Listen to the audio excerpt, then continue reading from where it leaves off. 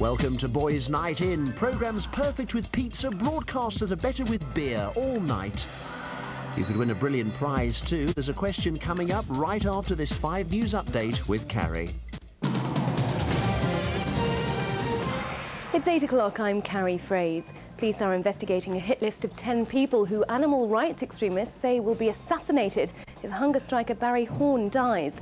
Horne is serving 18 years in prison for arson attacks. He hasn't eaten for 55 days in an attempt to have vivisection banned. He's got double vision, which is what the doctor says this shows there's been some brain damage, and this brain damage could be permanent.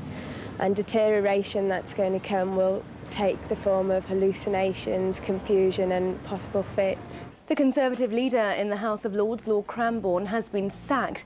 William Hague confronted Tony Blair over a secret deal to phase out hereditary peers. Lord Cranborne had accepted the deal without telling Mr Hague. An Israeli soldier narrowly escaped death on the West Bank today. He was stoned and beaten by an angry Palestinian mob. The soldier managed to flee, but his car was burnt and his rifle stolen.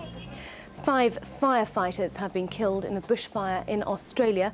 The men were trapped in a water tanker in Victoria in the south of the country.